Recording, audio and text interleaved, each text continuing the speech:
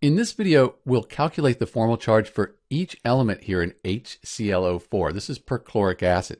So we'll start with a Lewis structure, and by calculating the formal charges, we'll be able to tell if this is the best or most favorable Lewis structure for HClO4. Let's look at the hydrogen here. Hydrogen with a single bond, that's always going to have a formal charge of 0. So we have a formal charge of 0 for hydrogen. Let's start with the chlorine here in the center, Cl. On the periodic table, chlorine, group 17, sometimes called 7a, 7 valence electrons, unbonded. All of the electrons around the chlorine, they're involved in chemical bonds with oxygen atoms, so we don't have any unbonded.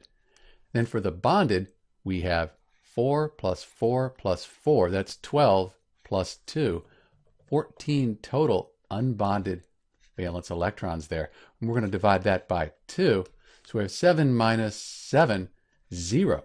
So this central chlorine atom has a formal charge of 0. For the oxygens, these three oxygens right here, they're identical. So let's just do one of those.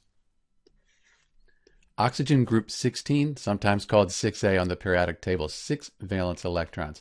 Unbonded, 2, 4. So 4 unbonded electrons. And then bonded, we have this double bond between the chlorine and the oxygen. So 2, 4 of those. 4 over 2. So we have 6 minus 4, that's 2 minus 2, 0 again.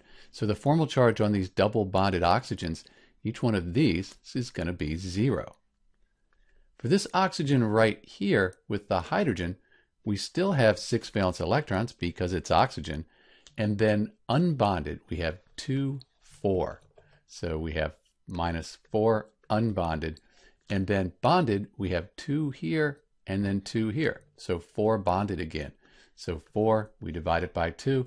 And again, we add this up and get 0. So the formal charge on the oxygen here, that's 0 as well.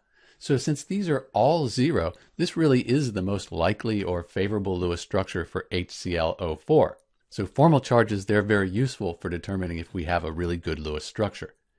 If we had put the double bond here instead of on one of the oxygens, our formal charges wouldn't be all 0. And then we'd know that we had a Lewis structure that needed a little bit of work.